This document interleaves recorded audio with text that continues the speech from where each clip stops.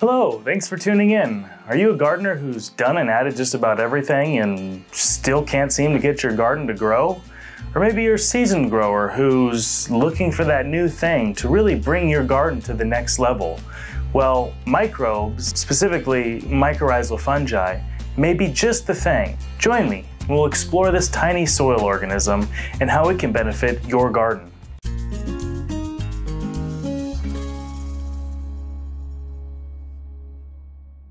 So what is mycorrhizae? Well, that's a good question. Many of you have heard of this mysterious root fungus but just don't know what it is. Some of you have even tried to pronounce it. Well, technically it's called Mycorrhizae in the singular or Mycorrhizae in the plural, and it describes a symbiotic fungus that forms on the roots of plants. It literally means fungus root. Myco meaning fungus, rhiza meaning root, and it describes a fungus that lives on roughly 90% of the world's plants. Think about that for a second. Plants in their native environments are covered in this stuff from the roots down. Maybe you've seen movies where trees are all connected and plants are communicating in a forest. Well, that's actually how it works, and the mechanism that it does this by is the mycorrhizal fungi. Maybe there's a lesson in that. Maybe killing and destroying our soil is part of the reason our gardens aren't thriving.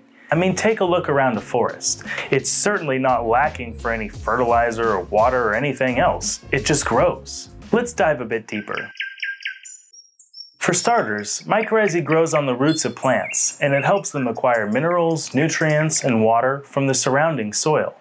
In exchange, the plant feeds the fungus sugars from photosynthesis, thus making it a symbiotic relationship. In fact, as I said before, plants can even communicate through this mycelial network, as it's called, or as I like to think of it, the internet of the forest. It's estimated that roughly 80% of the root mass in forests is actually fungus, and only 20% is the roots they're attached to. Plants that form with this beneficial soil fungus include everything from corn to soybeans to tomatoes to succulents to roses and even giant conifer trees. Okay, so this is a cool story, but how does it benefit my garden? Well, first off, it's going to lessen your fertilizer and water needs, which is huge. Your roots will be stronger and able to do much more with a lot less. This also means less fertilizer being washed away into local creeks and streams, a benefit for your neighbors and the local environment. Inoculating with mycorrhizae has been shown to lessen transplant shock, enhance heat and cold tolerance, and even enhance the root system. Simply put, your plants are much better off with their fungal allies. You can use it with any fertilizer, compost, or amendment you're already using, and the plant will be better able to absorb it. In fact, the fungus will actually secrete enzymes and exudates that will break down those amendments faster and make them bioavailable for the plant. And yes, you can use this stuff on your houseplants, succulents, your vegetable garden, your flowers, your trees, really anything in your garden. And for the small percentage of plants that don't form with the mycorrhizae, they will actually see a benefit from the bacteria.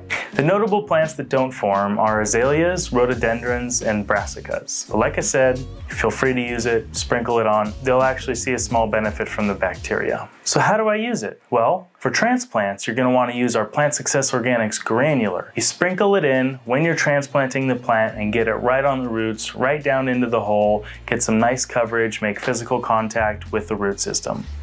For existing plants, you simply mix up some of our Plant Success Organic soluble, teaspoon to a gallon, very easy, and then you water that down into the root system, making sure you get that physical contact once again, inoculum with the roots. It's as easy as that. That's it for now. Stay tuned for more in-depth videos about soil biology and organic gardening. Please consider subscribing to our channel for more garden science, tips, and tricks. And hit that like button so we know you enjoyed the video. Thanks for the support, and keep building your soil biology naturally.